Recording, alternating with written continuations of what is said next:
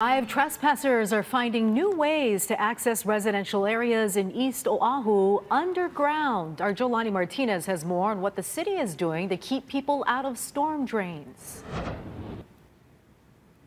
A resident says two individuals climbed out of a storm drain manhole on their property here on Luawai Street in Kahala. Neighbors say this road, which leads to a grocery store, is a thoroughfare for transients. You know, we get a lot of transient people coming up here because of times and things like that.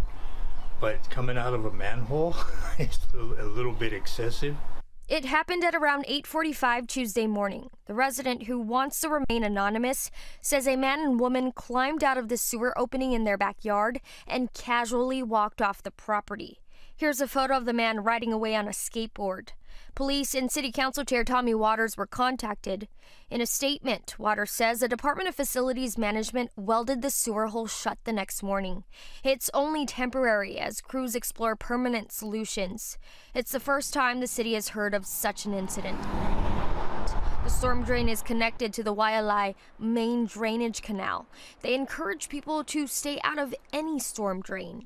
This is a place that is designed for floodwaters to go. It's a very dangerous place, especially any time where it's wet weather, if it's raining.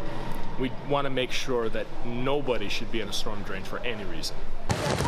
Being in any storm system can be dangerous. In 2021, two boys got trapped in a raging canal in Waipahu trying to retrieve a lost slipper.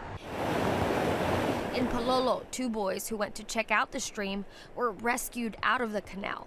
Waters requested for police to inspect drainage canals in the area and take necessary enforcement measures. The case has been classified as first-degree trespassing. HPD says no arrests have been made at this time. Reporting from Kahala, Jolani Martinez, Hawaii News Now.